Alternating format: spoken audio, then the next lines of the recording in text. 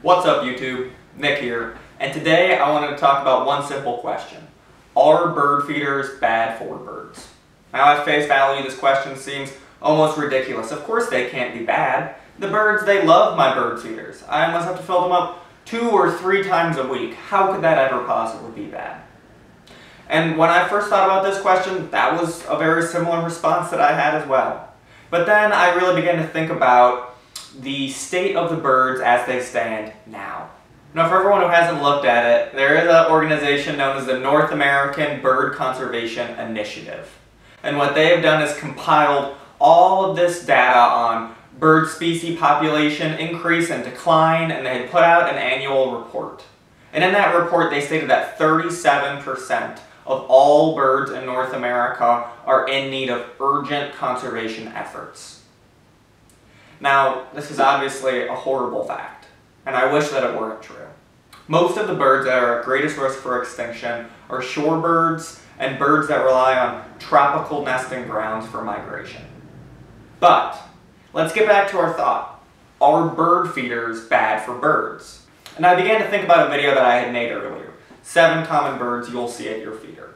And it struck me during that video and later in my urban birding video that many of these most common birds we see are actually invasive species.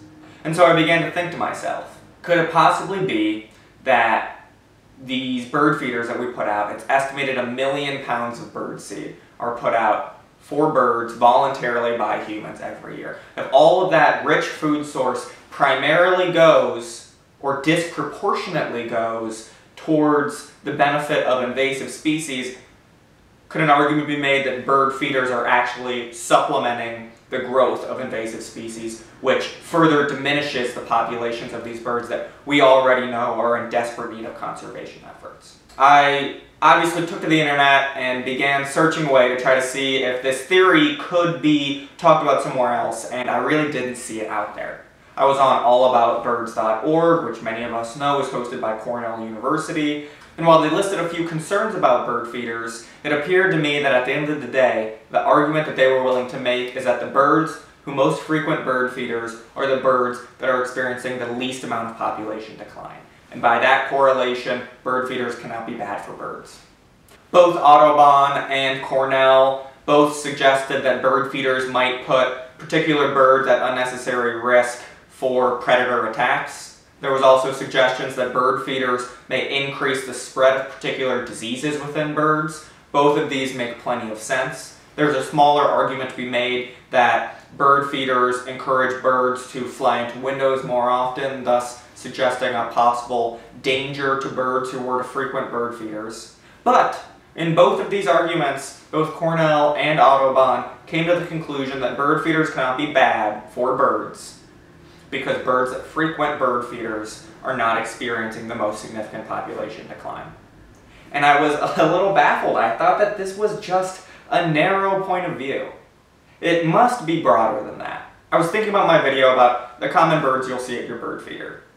And I remember I had listed 7 and could think about 4 right off the top of my head that I know are invasive species. And I know that the growth of these species further pushes down the birds that need the greatest conservation efforts.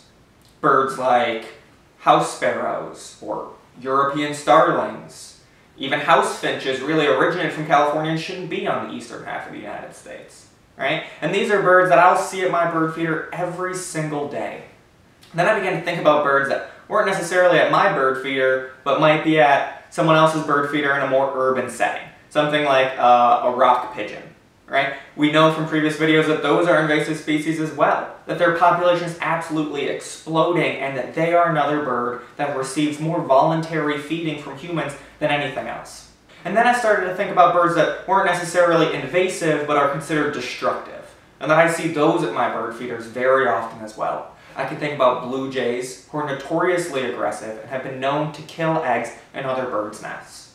And the brown-headed cowbird, which is just a bully of a bird who doesn't make his own nest and will simply lay his egg in a pre-existing bird's nest. The brown-headed cowbird is a relatively large bird, and when that baby is born, the mom ends up having its own fledglings die trying to care for this brown-headed cowbird.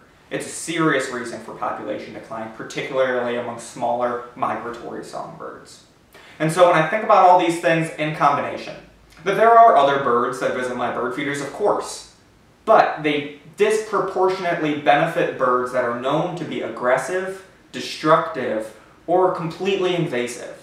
And when I think about all of those things, I'm left with the question, are bird feeders bad for birds?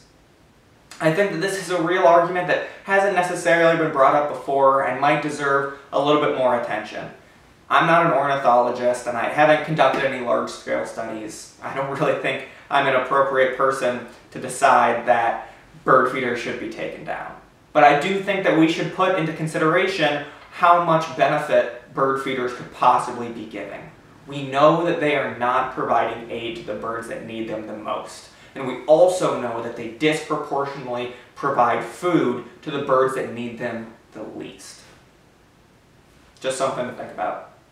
If you guys liked this video and you were interested in seeing more, please hit that like button and subscribe. You can follow me on Instagram at stopandlisten.channel. Thanks, guys.